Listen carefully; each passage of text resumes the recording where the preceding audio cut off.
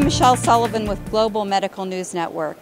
The use of clot-busting drugs in patients who present with mild stroke could save thousands from stroke-related disability and save over $200 million each year in associated healthcare costs.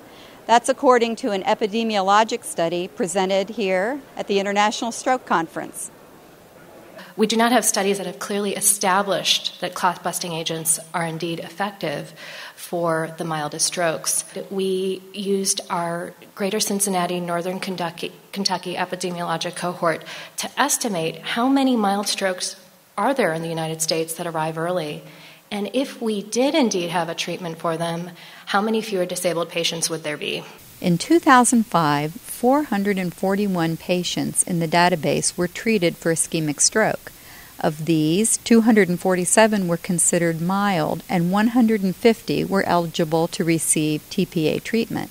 But only 1% of the entire population received the clot-busting drug. When Dr. Khatri extrapolated these numbers to the entire U.S. population, she estimated that more than 43,000 mild strokes eligible for treatment occurred in 2010. If all 27,000 patients without a baseline disability had received TPA, the drug could have prevented disability in up to 3,800 patients. And so basically we end up making treatment decisions on a case-by-case basis.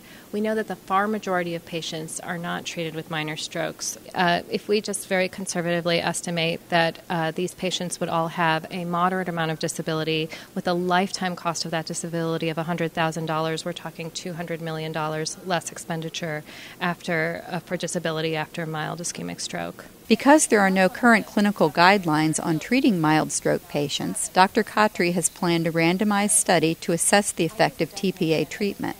We've been developing a trial, and we're seeking NIH funding for it. It'll be a phase 3 trial where we randomize patients to both placebo or with either placebo or TPA.